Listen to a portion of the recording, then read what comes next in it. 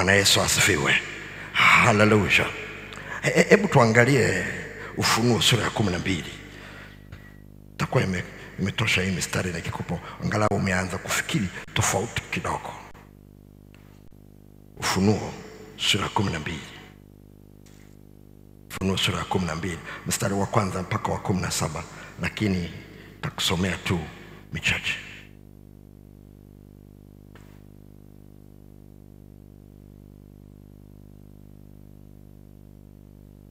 Bwana Yesu asifiwe. Anasema, na ishara kuu ilionekana mbinguni, mwanamke aliyevikwa jua na mwezi ulikuwa chini ya miguu yake, na juu ya kichwa chake taji ya nyota 12. Naye alikuwa ana mimba akilia, hali ana utungu na kuumwa katika kuzaa. Ikaonekana ishara nyingine mbinguni, tazama joka. Sasa ukisoma utakuwa umeshajua hii habari. Kama ni msomaji wa Biblia unajua mahali inakoelekea na jinsi ambavyo yule mama alipotoka kuzaa yule mtoto na nyoka alikaa pale ili amle yule mtoto. Na tunaona jinsi ambavyo Mungu alimtetea na kumpigania. Huyu ni mwanamke mwingine pia, lakini cheki, ameitwa kwa jina lingine, ameitwa ishara. Ikatokea ishara mbinguni. Kwa hiyo si kila mwanamke anapotokea ni mwanamke kwanza, saa nyingine anatokea ni ishara. Ni ishara. Kama ni ishara inamaanisha amebeba kitu. Kazi ya ishara ni kuachilia ujumbe. Kazi ya ishara ni kupoint kuelekea mahali fulani. Kazi ya ishara ni kuthibitisha jambo. Kazi ya ishara ni kusisitiza jambo fulani. Kazi ya ishara ni kukueleza juu ya msimu unakuja. Bwana Yesu asifiwe. Bwana Yesu asifiwe. Haleluya. Ni kitu ambacho unahitaji kukifahamu. Ukiendelea kusoma ninaweza nikakupa mifano na mifano. Lakini nitaka utizame hii picha. Kilichonisukuma kuanza kusoma kwa staili hii ni mambo mawili makubwa. La kwanza, wakati Mungu aliponisemesha juu ya kanisa na nilipoanza kusoma ndani ya Biblia na nikawa naona picha ya mwanamke, hakikuwa kitu chepesi sana kuelewa. Kwa hiyo ni lazima kusoma.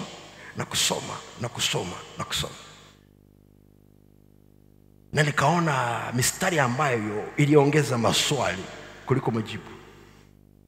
Lakini namshukuru Mungu kwamba siku ya katia tamaa niliendelea kujifunza na nikaanza kuona kitu ambacho kimefichika ndani yake. Na ile ikanipa nafasi ya kuanza kuelewa hata baadhi ya masomo ambayo Mungu alikuwa ananipa kufundisha kwa ajili ya kuliandaa kanisa sawa sana Mungu anavyotaka. Bwana Yesu asifiwe. Haleluya. Na sababu ya pili iliyonifanya niingie na kufuatilia kona hii ni kwa sababu ya uhusiano wangu na mke wangu tulipokuwa tunaanza huduma. Wengine ambao wanatuona sasa wanafikiri tulianza pamoja namna hii tukienda kila mahali. Si kweli. Wale wanaofahamu tulivyoanza wanaelewa kitu ninachosema. Kwa sababu nilikuwa ninaona huduma ni ya kwangu tu. Huyu mama hana sehemu. Kwa hiyo mimi ninajiendea peke yangu tu, namwacha hapo nyumbani.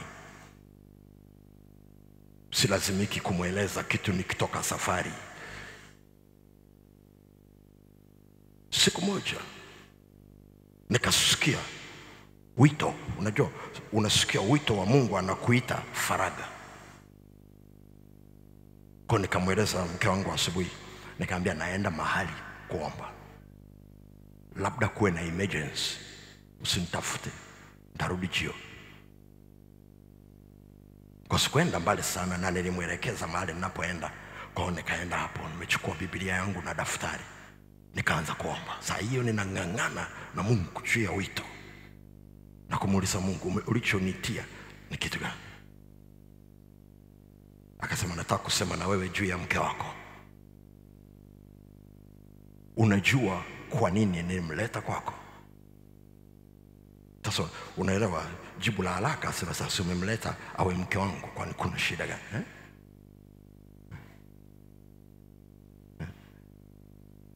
Ndipo kwa mara ya kwanza ninaona Yeremia 31:22. Sikujua iko ndani ya Biblia. Akaniambia soma hii. Nimeumba jambo jipya duniani. Mwanamke atamlinda mwanamume. Alafu akaanza kunisemesha maana yake nini. Alafu akaniuliza swali lingine. Je, mke wako anajua nilichokuitia? Nikasema sina uhakika. Akasema unahitaji uwe na uhakika. Kama huna uhakika inamaanisha hujamwambia.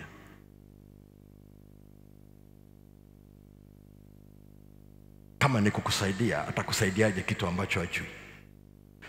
Kama ni kukulinda, atajuaje thamani ya kitu ulichobeba usiposema? Akaanza kunieleza vitu vigumu sana na kuweka nafasi ya mke katika sura ambayo nilikuwa sijawahi kuona, na ghafla thamani yake ikaenda juu, kwa sababu unakuja kugundua ya kwamba Mungu hakumleta tu pale awe mke wako na kwa ajili ya kukusaidia ukapata na watoto na nini. Unakuja kugundua kwamba kuna kitu cha ziada ambacho kapewa, na ambacho kama nisipopata nafasi ya kukiachia kikafanya kazi, kuna sehemu ya maisha yangu hayatafanikiwa. Kuna sehemu ya utumishi Mungu alionipa hautasogea, kwa sababu hivyo vitu vimefichwa ndani yake. Nilianza pale kuomba na kutubu. Alafu Roho Mtakatifu akaniambia, mwambie wito wako. Nikashangaa katikati ya siku akanifuata mahali nilikokuwa, na mimi nilimwambia narudi jioni. Akanifuata. Nikamuuliza kuna shida? Maana nilimwambia nisitafutu, labda kuna emergency. Nikauliza kuna shida? Akasema Nikamwambia sasa ni kitu gani? Akasema nimesikia tu kuja. Kwa nikajua Roho Mtakatifu amemleta. Kwa nikamwambia kaa hapa. Unajua wito Mungu alioniitia? Akaniambia mimi sijui. Kwani umewahi kuniambia? Pale kafungua mlango wa kumweleza kilichoko rohoni, na Biblia inasema kitu gani, na kuanza kuomba kwa ajili yake kwa ngazi tofauti kabisa. Unamtizama kwa sura tofauti kabisa. Ni kama vile sasa unamwona Esther wa sura ya 4 na ya 5. Suddenly unaona kuna kitu tofauti hapo. Bwana Yesu asifiwe. Bwana Yesu asifiwe. Hallelujah, hallelujah. Ilinisaidia kuona vitu vingi sana ambavyo kwa jinsi ya kibinadamu usingeona. Ilinipa nafasi ya kumpa kufanya vitu ambavyo kwa jinsi ya kawaida humpi. Lakini kwa sababu unajua unatizama katika ulimwengu wa roho, Mungu kasema kitu gani juu ya mwanamke. Bwana Yesu asifiwe. Bwana Yesu asifiwe. Hallelujah, hallelujah. Hallelujah, hallelujah. Sasa naamini huko ndani yako unaanza kufikiri, na saa nyingine hii mistari badala ya kukusaidia inawezekana imekuvuruga kwanza ili uweze kukaa sawa. Oh, glory to God, glory to God. Sasa ngoja nikuonyeshe kitu kitakachokusaidia. Hatua zile za mwanzoni, kabla sijaingia ndani, kwanza kuchukua kipengele kimoja baada ya kimoja, kuingia ndani kidogo, lakini cha kukusaidia ukae mkao ambao Mungu atakusemesha, ujue umebeba kitu gani. Bwana Yesu asifiwe. Hallelujah, hallelujah. Lakini pia kama tumbo lako lina shida, Mungu akukarabati ili uzae watoto ambao watu wakiwatazama watakuwa wanawaambia heri tumbo lililokuzaa. Hallelujah. Oh, glory to God, glory to God. Hallelujah. Hebu angalia kile kitabu cha Luka sura ya kwanza.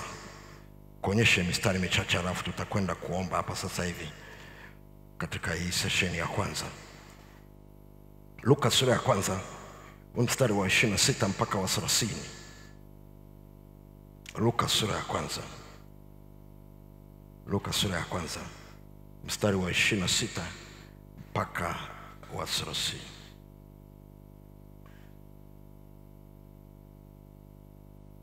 Anasema mwezi wa 6 malaika Gabrieli alitumwa na Mungu kwenda mji wa Galilaya jina lake Nazareti, kwa mwanamwali bikira aliyekuwa ameposwa na mtu jina lake Yusufu wa mbari ya Daudi, na jina lake bikira huyo ni Maria.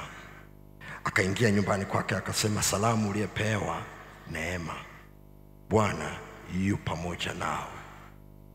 Naye akafadhaika sana kwa ajili ya maneno yake, akawaza moyoni, salamu hii ni ya namna gani? Malaika akamwambia, usiogope Mariamu, kwa maana umepata neema kwa Mungu. Nataka ucheki ile introduction. Malaika alipoingia kwa Mariamu, nataka ucheki ile salamu aliyokwenda nayo. Alisema hivi, salamu uliyepewa neema, Bwana yu pamoja nao. Yule dada alijua tu isi salamu ya kawaida. Ikamshtua. Ghafla akafadhaika. Malaika alipoona anafadhaika, akarudia ile salamu kwa sura nyingine. Akamwambia, usiogope Mariamu, kwa maana umepata neema kwa Mungu. Angalia kile kitabu cha Esther sura ya 2. Esther sura ya 2 ule mstari wa 5 mpaka wa 7. Wa 5 mpaka wa 7.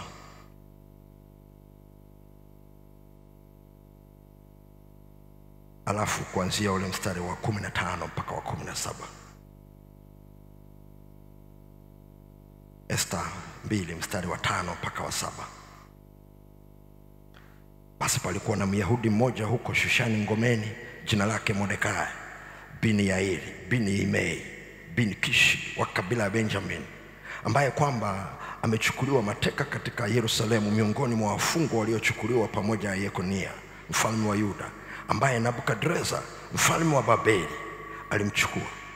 Naye alikuwa amemlea Hadasa, yani Esther, binti wa mjomba wake, kwa kuwa hana baba wala mama. Naye ni msichana huyu alikuwa na umbo zuri na uso mwema. Naye walipokufa baba yake na mama yake, yule Mordekai alimtwaa kuwa binti yake yeye. Angalia mstari ule wa 15 mpaka 17. 15 mpaka 17. Kifuatilia pale utaona mambo ya ajabu sana yanayozungumzwa pale. Bwana Yesu asifiwe. Anasema hata ilipowadia zamu yake Esther binti Abiaeli, mjomba wake Mordekai ambaye alimtwaa kuwa binti yake ili aingie kwa mfalme, yeye hakutaka kitu ila vile vilivyoagizwa na Hegai msimamizi wake mfalme, mwenye kuwalinda wanawake. Naye huyo Esther alikuwa amepata kibali machoni pa wote waliomwona. Basi Esther alipelekwa kwa mfalme Ahasuero katika nyumba ya kifalme mwezi wa 10, ndio mwezi wa Tebethi, mwaka wa 7 wa kumiliki kwake. Mfalme akampenda Esther kuliko wanawake wote, naye akapata neema na kibali machoni pake kuliko mabikira wote. Basi akamtia taji ya kifalme kichwani pake, akamfanya awe malkia badala ya Vashti. Bwana Yesu asifiwe. Hallelujah. Hatua ya kwanza ambayo inaweza kukusaidia kujua Mungu anapokutazama we ni mwanamke wa namna gani, ni mwanamke yupi. Jiulize swali, je, umepata neema kutoka kwa Mungu? Sasa ukiwa ndani ya Kristo, neema hiyo ndiyo iliyofunuliwa ukokoka. Bwana Yesu asifiwe. Lakini pia Biblia inatuambia kwenye kile kitabu cha Tito, ile sura ya 2 mstari wa 11 na wa 12, inasema hiyo neema inapofunuliwa inaokoa na inafundisha. Kwa hiyo sio swala tu la kupokea neema ya wokovu, lakini kuna neema ambayo inakusaidia kujua position, nafasi ambayo Mungu imemfanya akakuleta duniani, imemfanya akakuweka kwenye familia aliyokuweka, iliyomfanya akakuweka kwenye mji aliyokuweka, iliyomfanya akakusomesha alivyokusomesha, akakupa mali alivyokupa mali, neema iliyomfanya unasali mahali unaposali. Bwana Yesu asifiwe. Sasa tafsiri ya neema ni pana sana, kibiblia ni pana sana. Sasa kwa somo hili mimi nataka nikupe tafsiri hii. Kwa tafsiri hii, neema maana yake kibali cha Mungu toka kwa Mungu. Kibali cha Mungu toka kwa Mungu ili kukutumia kutengeneza jambo analotaka kulitumia kwa ajili ya wengine. Kibali cha Mungu toka kwa Mungu ili kukutumia kutengeneza jambo analotaka kulitumia kwa ajili ya wengine. Kwa jana rudia tena.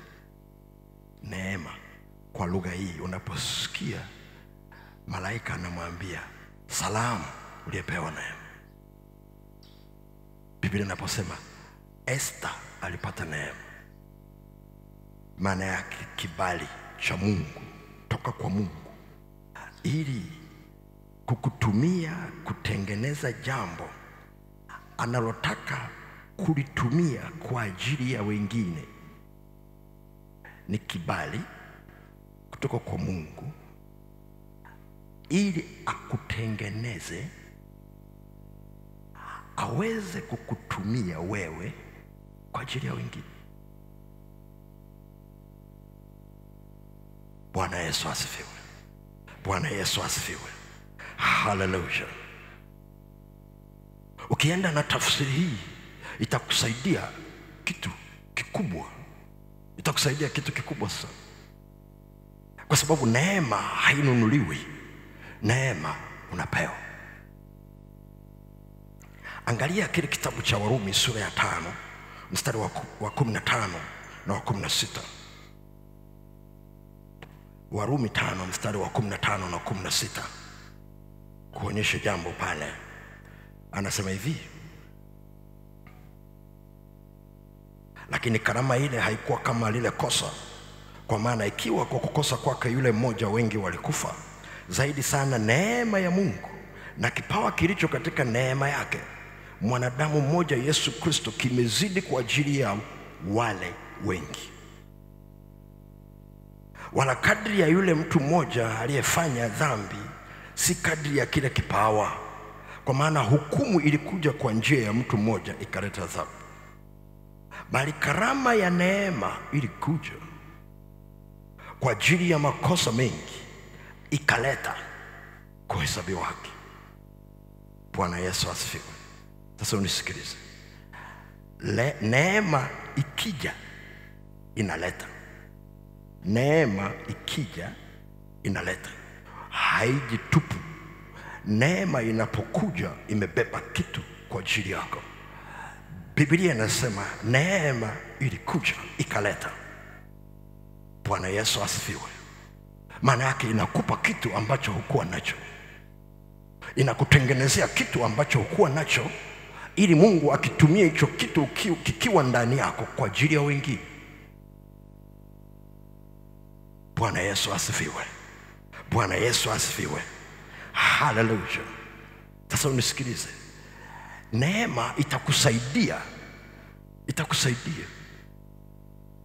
itakusaidia kuondoa wazo la kwa nini ulizaliwa.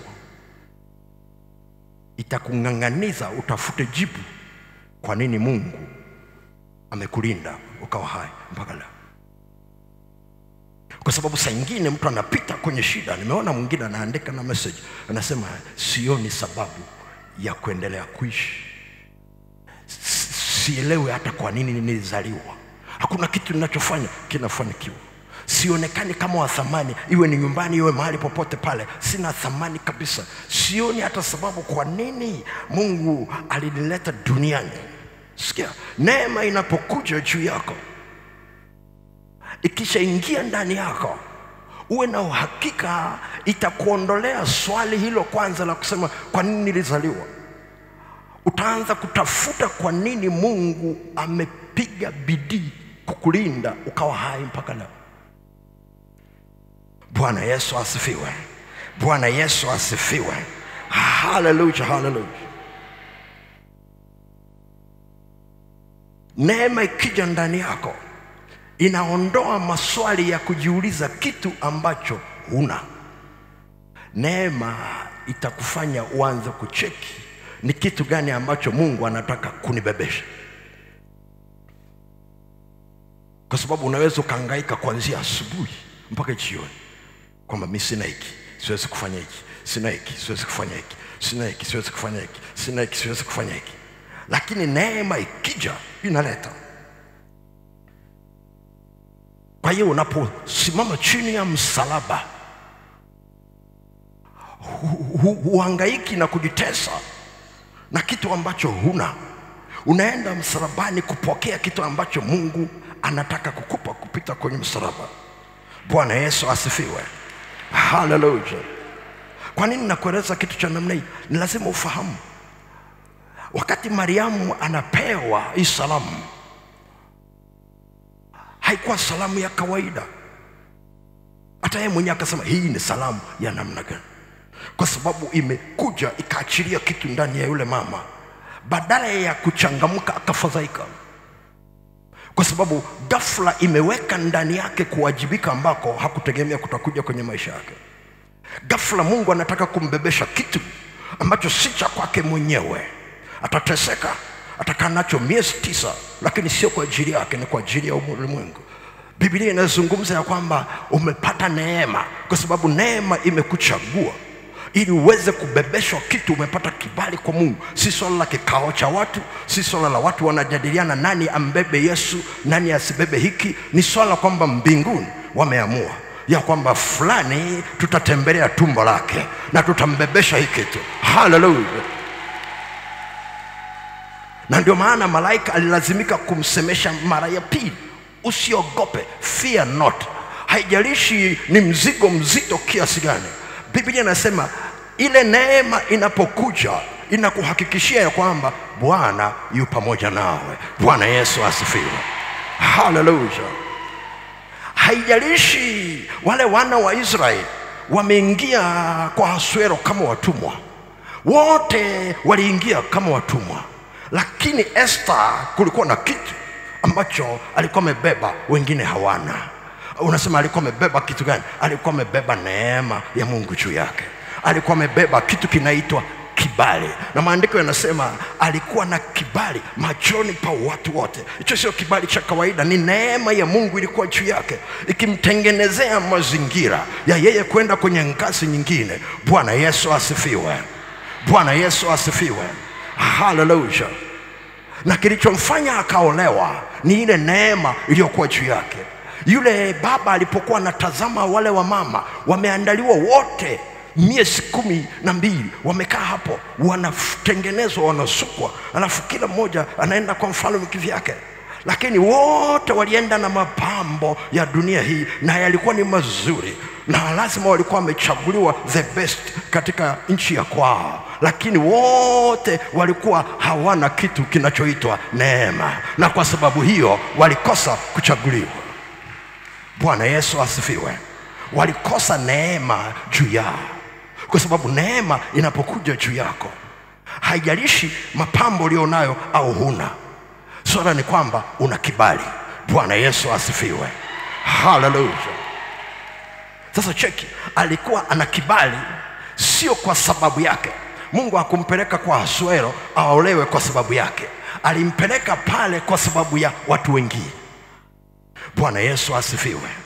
Sasa unisikilize, kitu gani kilibadilisha?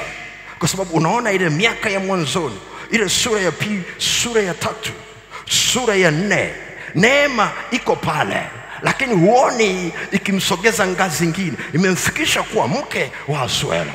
Lakini haikuishia hapo, kwa sababu alikuwa amebeba kitu kingine kikubwa. Sura ya 5 ndio unaona akiingia kama mfalme. Kile kitu kingine kilichokuwa kimefichika ndani kikaachiliwa, na ilibidi akae kwenye maombi siku 3, kwa sababu Mordekai alijua kwamba huyu dada anacho kitu. Lakini hawakujua kitu cha msingi unahitaji kufahamu. Mwanamke kama ishara anabeba pia ishara za majira. Kama Asuero angekuwa anajua kwa ile Esther kutokea kwenye maisha yake, angekuwa anajua a new season is coming. Manake kuna kizazi kipya kinakuja, kuna nafasi mpya inakuja, kuna mazingira mapya yanakuja. Huu ni msimu mwingine wa taifa hili. Wale viongozi waliokuwa chini ya Asuero wangekuwa wanasoma alama za nyakati, wangejua kwa kuingia Esther hapa inamaanisha kuna kitu kingine ambacho kinatokea katika ulimwengu wa roho. Bwana Yesu asifiwe. Mordekai alijua, lakini alinyamaza, na ndio maana alikaa langoni kwa mfalme ili kuhakikisha anamlinda kwa maombi Esther kwenye zamu yake. Alipogundua ya kwamba huyu dada hajajua, ilibidi amweleze kitu kitakachotrigger, kitakachosukuma uweze kujua neema uliopewa ni season, msimu. Akamwambia, hukujua ya kwamba umeujia ufalme kwa wakati kama huu. Maana yake ni kwamba mfumo wa nyakati unamfanya mtu aweze kuingia katika ngazi nyingine. Na ndio maana kama hujajua, saa nyingine Mungu anakusemesha umekuja mahali hapa, kuna msimu unaokuja kwenye maisha yako, lakini wewe umeridhika kukaa nyumbani kwako, uendelee na maisha vile vile jinsi alivyokuwa. Na ndivyo hata Esther alivyokuwa anataka, pamoja na kwamba alikuwa hajaonana na mume wake mwezi mzima. Hakutaka kudisturb hiyo supply, hakutaka kuvuruga kule kutunzwa na wale wafanyakazi. Analipiwa bili ya umeme, analipiwa chakula, hakimsumbui kama yuko nyumbani kwa mfalme, hamuoni mfalme. Madamu anavaa, madamu anakula, anawafanya kazi, akitaka kwenda saluni wanamletea pale pale, wanamshughulikia. Kwa nini adisturb hali yake aliyonayo? No, unisikilize mtu wa Mungu, kipindi kipya kinakuja na Mungu anakuhitaji kwa ajili ya eneo lingine. Hallelujah, hallelujah. Na msimu mwingine unapokuja, saa nyingine unabadilisha hali ulioizoea. Unabadilika kabisa kiasi ambacho watu wanakutazama, wanasema alilala mwingine, ameamka mwingine. Oh hallelujah, hallelujah. Oh glory to God, glory to God. Glory to God, glory to God. Ndio maana neema siku zote inafanya kazi na imani, kwa sababu huwezi ukapata kibali mbele za Bwana na asikuweke imani ya kutembea kwenye eneo jipya ambalo kila mtu alikuwa anajua hili huwezi. Hata wewe mwenyewe ulikuwa unajikataa, hili siwezi. Lakini neema ya Mungu imekuja, iko loaded, imebeba kitu kwa ajili yako, kukutengeneza. Kwa lazima akuweke imani ndani yako ambayo itakusaidia uweze kukanyaga hatua ambayo kila mtu anasema ngoja tumuone, atateleza, ataanguka. Wataona umekaa sawa, umekanyaga hatua nyingine. Hallelujah. Oh glory to God, glory to God. Wanakutazama wanasema huu mlima hapandi, unaona uko juu. Kwa sababu sasa sio wewe, Bwana yuko pamoja nawe. Bwana Yesu asifiwe. Hallelujah. Ilimbadilisha Esther kabisa. Na ndio maana hakikumsumbua sana kwamba ninaenda kuomba hapa. Sikujua ya kwamba hii neema niliyopewa ina kitu cha zaidi ndani. Inawezekana una neema umeifurahia tu kwamba umeokoka, unasubiri tu kwenda mbinguni. Hujajua neema uliyobeba iko loaded kwa ajili ya taifa hili, kwa ajili ya kanisa lako, kwa ajili ya familia yako, kwa ajili ya kitongoji chako, kwa ajili ya kampuni yako. Mungu akukupangia uishie katika hali ulio nayo. Una kitu cha zaidi ndani yako. Hallelujah. Oh, glory to God, glory to God. Rahabu angeweza kukata tamaa, lakini haiwezekani akate tamaa wakati neema ya Mungu inamfuatilia hata kama amefichwa kwenye ngome. Na ndio maana katikati ya ukahaba alikuwa na imani. Hiyo imani imetoka wapi? Neema ya Mungu ilikuwa inamsaidia katikati ya ukahaba. Anasoma Biblia hata katikati ya mazingira ya namna hiyo. Katikati ya ukahaba humkosi kanisani, tungezungumza kwa lugha ya namna hiyo. Katikati ya ukahaba, kabla ya kulala anaomba. Katikati ya ukahaba akiamka asubuhi anaomba. Ufikiria wateja wake wanamuuliza unaomba nini? Anambia sitakaa kwenye ukahaba miaka yangu yote, nimeona ng'ambo ingine. Hallelujah, hallelujah. Lazima atakuwa anawaambia shetani anafikiri amenifunga goli, nitakaa hapa siku zote, lakini iko ligi ingine inakuja, na hiyo nitachukua kikombe na nitasoka naenda mahali pengine. Hallelujah, hallelujah. Oh, glory to God, glory to God. Usicheze na neema inapokuja juu yako. Mungu anakufungulia kibali. Kuna vitu ambavyo nimekuonyesha vichache hapa ambavyo vimefichwa ndani yako kama mwanamke. Viko loaded kwa ajili ya society, viko loaded kwa ajili ya kanisa. Mungu anakutazama kwa sura nyingine.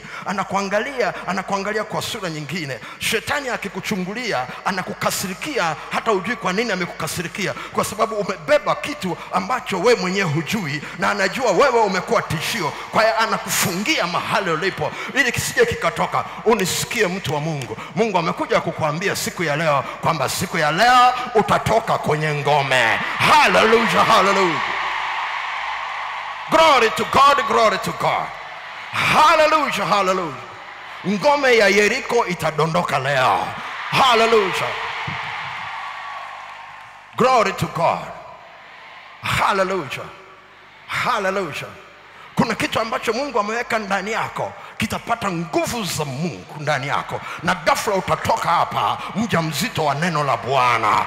Hallelujah. Maono uliyokuwa umeyaweka pembeni yataamka kwa upya. Ndoto zilizokuwa zimepotea zitafumuka kwa upya. Mahali ambapo ulikuwa umekata tamaa utatoka kifua mbele. Wakikuuliza ni kitu gani, waambie nimeiona neema ya Bwana, na Bwana yuko pamoja nami. Hallelujah. Oh, glory to God, glory to God. Si swala la mahali ulipotoka tu, ni swala la mahali unapoelekea. Hallelujah. Haijalishi wazazi wako wote wamekufa, lakini Mungu wako hajafa, yuko hai. Hallelujah. Haijalishi watu wote wanataka kukukwamisha maisha, lakini Mungu peke yake amekuja kukukwamua. Raba shandaraba kosera. Inawezekana watu wote wameacha kukuombea, lakini yuko Mordekai wako ambaye atakubeba. Yuko Mordekai wako. Inawezekana umejisahau, lakini Mungu atakuinulia Mordekai, atakwambia you are in a new season. Usikae kama zamani, jipange sawa sawa. Mungu atakuinulia watu wa namna hiyo. Hata ukiwaambia mbona hali yangu ni mbaya, sioni kama nitapata kibali. No, unacho kibali from heaven ambacho kitafungua mlango mahali ambapo umefungwa, na Mungu akifungua mlango hakuna atakayefunga. Hallelujah, hallelujah. Glory to God. Na ndio maana pointi ya pili, ukishajua kwamba neema inapokuja iko loaded, ina vitu vingi kuliko unavyofikiri unavyo. Mungu anapokutazama anakutazama kutoka kwenye sura nyingine. Wakati Mungu alipokuwa ananiita kwenye utumishi, akaniambia hatua ya kwanza, akaniambia hatua ya pili. Siku moja akaniambia nataka kuongea na wewe. Nikajifungia tena mahali. Nimekaa kwenye maombi na subiri uwepo wa Mungu kwa ajili ya hayo maelekezo. Ghafla nguvu za Mungu zikanishukia. Nikasikia sauti ikisema njoo huku, nitakuonyesha ninavyokuona. ghafla nikatolewa kwenye mwili, nikaenda juu. Naona Mwakasege Mungu anavyomtazama. Siwezi kusema kitu alichonionyesha, lakini nilishtuka. Kwa sababu sikuelewa Mungu ananiona kwa staili. Umaye kufikiri Yesu akikwambia njoo huku, njoo uone ninavyokuona, alafu ukacheki thamani ulionayo, ukacheki potential na vitu vilivyowekwa ndani, alafu ukacheki ni vitu vidogo sana vinavyokukwamisha, vidogo kweli, vinavyokufanya usifikie kiwango. Ndani yako unasikia pressure kwa sababu ndoto Mungu anayokuonyesha ni kubwa, maisha unayotakiwa kuwa ni mapana, hali unayotakiwa kuwa nayo sio ulionayo, lakini unaona unashangaa, husogei kwa sababu hujajua ya kwamba hatua inayofuata unahitaji kujua ya kwamba hicho kitu si kwa ajili yako, ni kwa ajili ya watu wengine. Na inapofika kwa ajili ya watu wengine, Mungu atakupigania ili uweze kubeba. Na ndio maana hatua inayofuata lazima uombe kwa Mungu. Neema inapofunuliwa, sio tu kwamba inakuokoa, inakufundisha. Lakini sio tu kwamba inakufundisha, inakupa taraja. Maana yake ndani yako kuna kuwa na matarajio. Kwa hiyo lazima ujifunze kwenda mbele za Mungu kwamba Mungu, ninaomba neema hii iliyoniokoa, neema hii niliyopata nafasi ya kusoma Biblia, neema hii niliyopata nafasi kuwa Mkristo, neema hii sio Mkristo lakini nimepata nafasi ya kukusikiliza. Funua kila kitu ilicholeta kwangu. Tulikuwa mkoa mmoja, sitaki kutaja kwa sababu inawezekana wananisikiliza kwenye YouTube. Wakati wa semina nimeteremka kwenye madhabahu, nimekaa kwenye ofisi yangu kule kwenye hema, napumzika kabla ya kurudi hotelini. Mke wangu akaja, amebeba Biblia imewekwa kwenye mfuko wa plastiki nyeupe na ina kalamu. Akaniambia, ombea hii Biblia. Nikamwambia, mpaka uniambie hii Biblia kwa nini iko ndani ya mfuko wa plastiki, ni ya nani? Akasema, wewe ombea tu. Nikamwambia, mpaka uniambie. Akaniambia, kuna mama mmoja wa dini nyingine ambaye uko kwao wanauchukia Ukristo sana, ameamua kuokoka, akampa Yesu maisha yake. Sasa anataka kusoma Biblia ili ajue kitu kilichoko.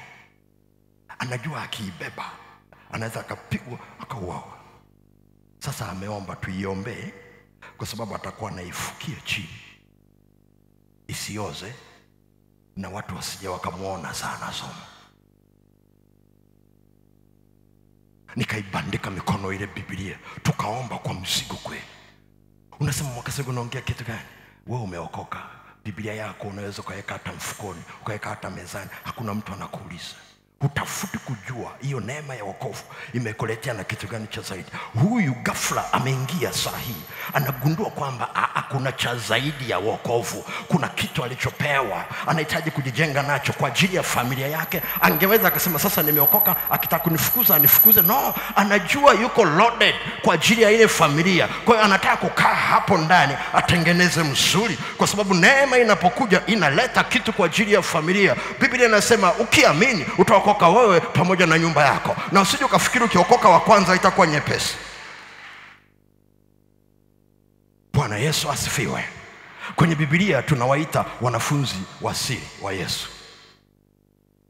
Tunakutana nao mara nyingi sana, huwa tunawaombeaga Mungu mfiche mpaka misuli yake ikae sawa, mpaka itakapofika saa ya kutokea kwake mfiche.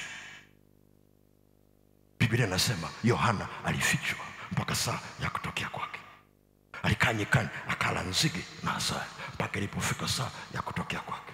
Saa nyingine Mungu anakuficha ili usije ukavurugwa, saa Mungu anakutengeneza.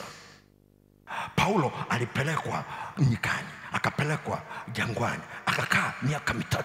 Biblia haituambii kilikuwa ni kipindi cha namna gani, lakini Mungu alimficha mpaka saa ya kutokea kwake. Amebeba msuli Amekuja na kitu ambacho watu wakimtazama wanasema sio yule Paulo tuliyekuwa tunamjua.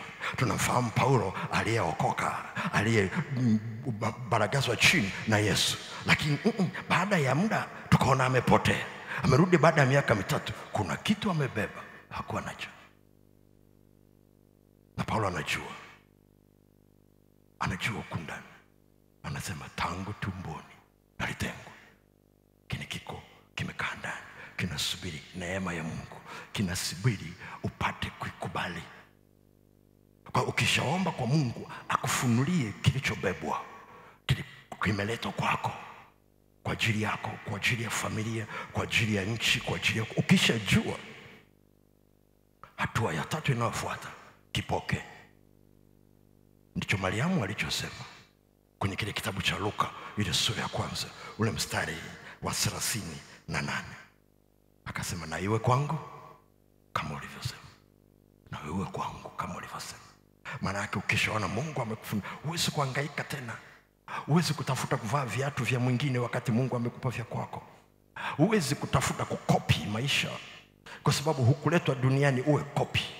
Uliletwa duniani uwe original. Uwe original. Kuna kitu Mungu ambacho anakutengeneza, ndio maana wewe ni wewe. Ufanani na mtu mwingine. Hata polisi wanajua. Wanakichukua fingerprints zako hazifanani na mwingine. Wakitizama jicho lako halifanani na mwingine. Wakitizama DNA yako haifanani na mwingine. Imekutengeneza wewe kwa sababu Mungu amekuleta, kwa sababu ndani yako kuna jibu la Mungu kwa ajili ya dunia hii na kwa ajili ya familia yako. Lakini anataka ukae mkao akutengeneze. Kwa nini? Kwa sababu dhambi ilipoingia ilivuruga kila kitu ambacho kinaweza kikakua kwa ajili ya Bwana kisikue kwa ajili ya Bwana. Labda hujafahamu ya kwamba kila mwanamke ndani yake ana kitu cha kifalme ndani yake, na ndicho kitu ambacho yule Esther hakujua kwamba anacho. Hakujua kwamba anacho. Lakini msimu mpya ulipokuja, alipoingia kwenye maombi, ghafla akachomoka na kitu kingine. Sasa sikia, hakumwambia mfalme, nimekuja unipe nusu ya ufalme. Mfalme aliona kwamba huyu sio Esther wa jana. Kuna kitu alichobeba, ninaweza nikampa opportunity ya kutawala. Aliona. Bwana Yesu asifiwe. Bwana Yesu asifiwe. Na ukishapokea hilo neno, hatua ya 4 inayofuata, atamia hilo neno. Endelea kuliombea hata kama ni moja. Hata kama ni moja. Usihangaike na vitu vingi kama Mungu akukupa. Hangaika na vile ambavyo Bwana atakuwa pamoja na wewe. Alama utakayoacha ni kubwa. Mariamu hakubeba vitu vingi, alimbeba Yesu. Alama yake iko duniani na hakuna mtu anaweza akafuta. Alimbeba Yesu. Usije ukafikiri hakupata watoto wengine. Biblia inatuambia alipata. Lakini heshima yake ameipata alipobeba vizuri yule mtoto aliyekuwa anapitishwa kwa ajili ya wengine. Kwa kuna kitu ambacho Mungu anakupa. Kasome Biblia yako. Yule mama aliulizaje kwa malaika, itakuwaje jambo hili? Mimi sijui mume. Itakuwaje jambo hili? Saa nyingine Mungu anakuonyesha mambo makubwa, unajiuliza itakuwaje jambo hili? Sikia malaika alivyomjibu, akamwambia Roho wake atakujilia na nguvu zake zitakufunika. Alafu cheki alivyoandika, kwa sababu hiyo kile kitakachozaliwa kitaitwa kitakatifu. Sababu ipi? Process. Kile kipindi cha mtoto yuko tumboni, kile kipindi umeatamia neno ulilopewa. Usitafute kulitoa neno umepewa asubuhi unataka litoke saa 6 mchana. Umepewa asubuhi unataka litoke saa 12 jioni. Lisipotoka unasema Mungu sio mwaminifu, sikusikia sawa sawa. Hakuna mwanamke yeyote ambaye anajua mtoto akiingia tumboni anakaa miezi 9 na akawa anataka atoke baada ya miezi 2. Na wewe unajua ya kwamba hatatoka vizuri. Kwa nini inapofika kwenye neno la Bwana unataka kuliharakisha? Tulia chini ya uwepo wa Bwana. endelea kulitafakari, endelea kuomba. Mungu anatengeneza kitu cha maana kitakachodumu. Kwa hiyo inawezekana ni mwezi mmoja, inawezekana ni siku mbili, inawezekana ni miaka, lakini endelea kuatamia. Bwana Yesu asifiwe. Bwana Yesu asifiwe. Hallelujah. Sasa sikia, swala la imani na neema ya Mungu ni ajabu sana. Neno lile lililokuja kwa sababu ya neema ya Mungu linakuja kwako, linaachilia ile neema, lakini linaachilia imani ya kulipokea lile neno ili utembee nalo, na ndilo linalokusukuma kuanza kuweka tarajio kwenye kitu unachokiona ndani ambacho kwa jinsi ya nje hakipo. Ndio imani iliyomsaidia Rahabu, na ndio imani iliyomsaidia Esther, ndio imani iliyomsaidia na Mariamu. Sasa cheki, ile imani inatengeneza kitu ndani yako, inajenga msuri kwa ajili ya kitu kilicholetwa na neema ndani yako, mpaka kionekane, mpaka kionekane. Unasemaje? Biblia inasema hivi, Paulo anawaandikia Wagalatia, walipoona neema niliyopewa wakanipa mkono wa shirika.